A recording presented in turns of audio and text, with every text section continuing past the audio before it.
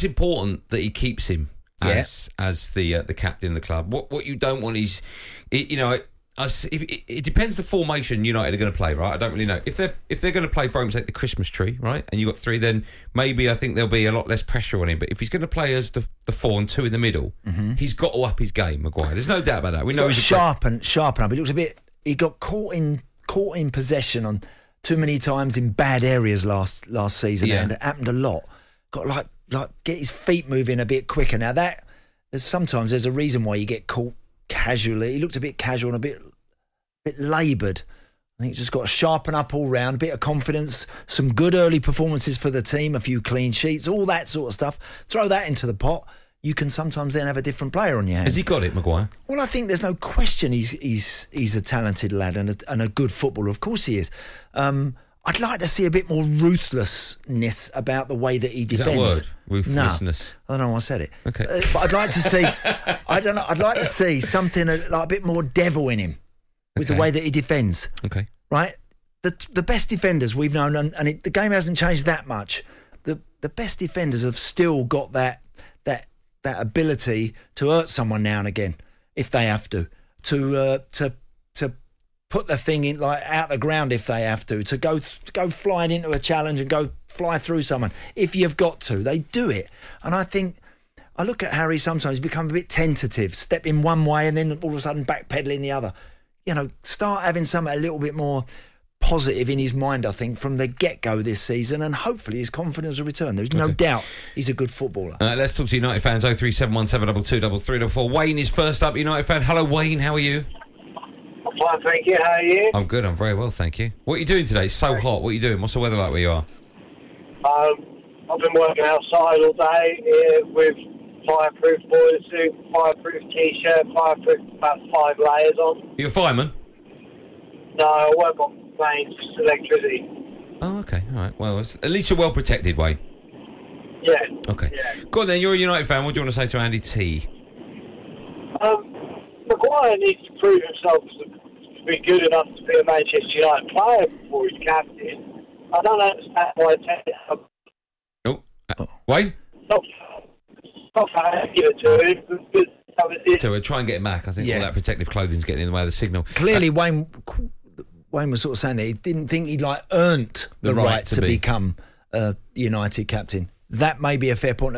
Once you commit to someone and give someone the job, I think, then you've got to see how they go with it and how they cope with it. At Villa and Middlesbrough and Chelsea. Yeah. Right. Did you ever have your captaincy taken off you while you were there? No.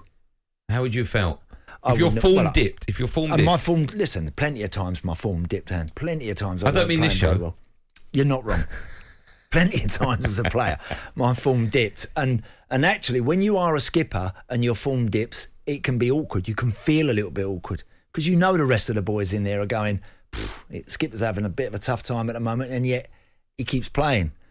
Now, that tends to happen. Okay, let me ask That's you, not always right. It's not right, but it does happen. Sometimes I've heard people say that maybe we should take the captaincy off him. Yeah. So he's got less pressure on him. If you had a dip in form and they said, listen, you've got too much going on, we're going to take that away, just let you get on with the game, would that have helped you or hindered you? I think I would have been more offended by that. Okay. I think I probably would have. But it's a very, our last caller made a very good point there about the fact that did he actually ever do enough to earn that? Well, that's another question. What we're saying is should he go into this new season as United's skipper? Let's speak to Matt. Maybe he's got the answer. Hello, Matt. Good afternoon. Good afternoon, chaps. How are you? Yeah, not so bad, mate. You? I'm good, thank you. Go on, off you go. Yeah, obviously,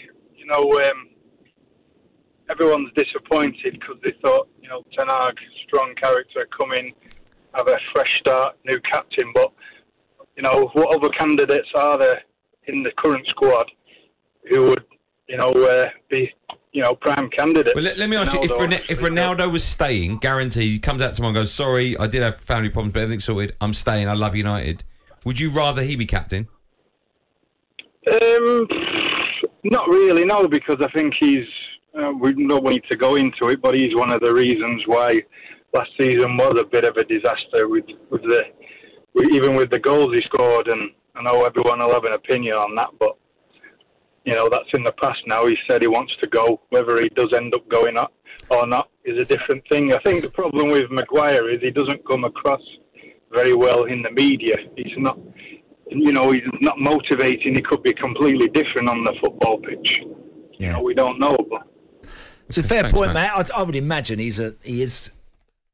I would imagine as Manchester United captain, Harry Maguire would absolutely understand that, and he's following in the shoes of some of the most demanding skippers in modern day football, the Robsons, the Keanes, and people like that. So I think he would know that what that job entails, and that part of that job has to be that you got to front things up.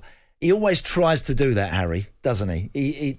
When things were going poorly, good with the media. When things were going poorly, he'd always come out there and say, "Look, ain't good enough, ain't acceptable." And then people will say, "Well, that's all he ever says, ain't good enough, ain't acceptable." Well, look, he's standing out there. He's trying to have his say and give his two bobs worth.